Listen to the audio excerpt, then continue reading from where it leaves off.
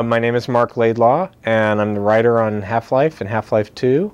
So I'm here to tell you a little bit about the background of the story for Half-Life 2 and how we came up with things in the story. Half-Life 2 continues the story of Half-Life 1, but you don't really need to have played Half-Life 1 to understand it. Even if you played Half-Life 1, you're going to have a lot of questions when you start Half-Life 2. Gordon Freeman is the protagonist, the viewpoint character of the story, and he really starts on the run without a lot of clues about what he's doing and why he's there. This is one of the things that we enjoyed playing with in the Half-Life franchise, is letting the player figure out for themselves who they are, what they're doing, why they're there, why all these terrible things are happening to them. Well, when we set out to build Half-Life 2, we were in some ways creating the world all over again. Half-Life 1 was so self-contained that you didn't really get a sense of anything outside the confines of the Black Mesa research facility where almost all of that first game took place. So we spent a lot of time thinking about the world that was suggested by Half-Life 1 and thinking of ways that that could open into a really limitless set of possibilities for future games. We wanted something that we ourselves could explore this universe for a long time. Mod authors could come in and pick a corner of it and just develop it, that there were a lot of different threads you could follow, little parallel stories. Half-Life 1, there was a lot of other adventures were told through the points of view of other characters in Black Mesa at the same time as Gordon Freeman. And that was a great thing for people to develop the first game because they understood Black Mesa.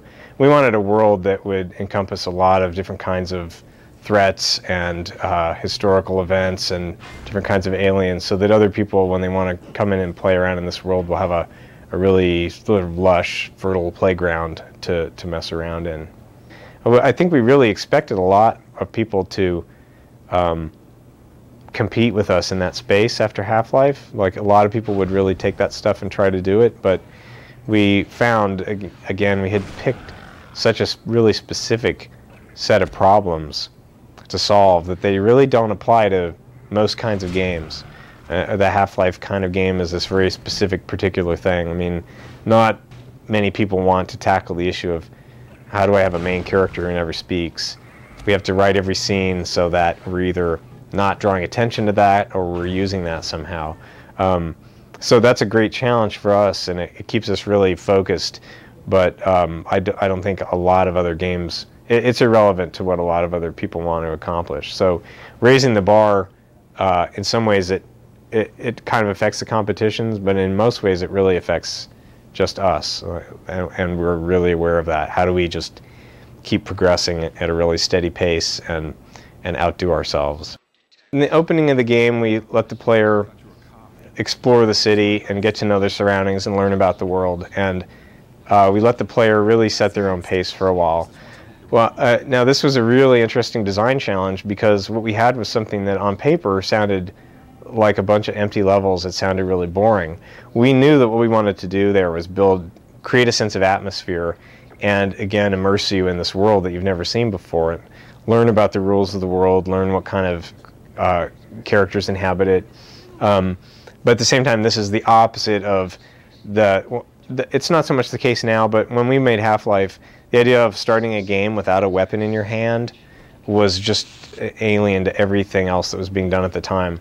I think people expected that of Half-Life 2, just in parallel to the first game.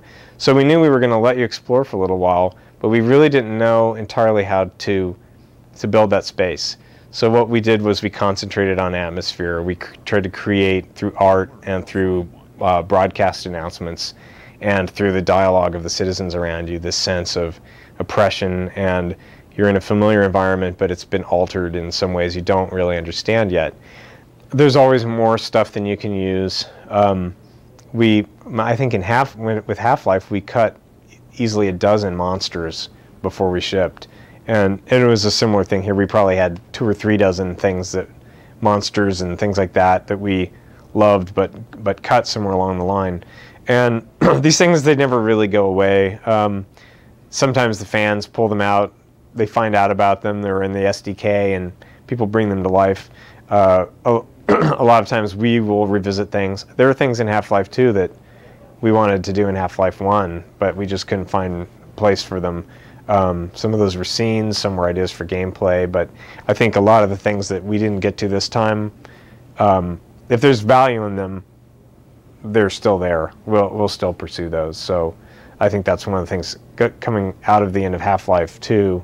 We're looking forward to, how do we get to explore this material further?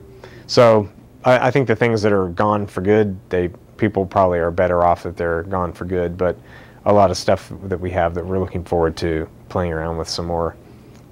This is to all the Xbox Half-Life 2 fans out there. I'm really excited that you're going to be able to get a chance to play this game on Xbox, and hope you love the game. Thanks a lot for your time.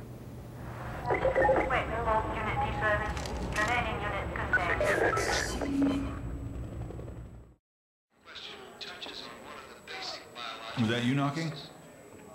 I didn't even know we still had a door.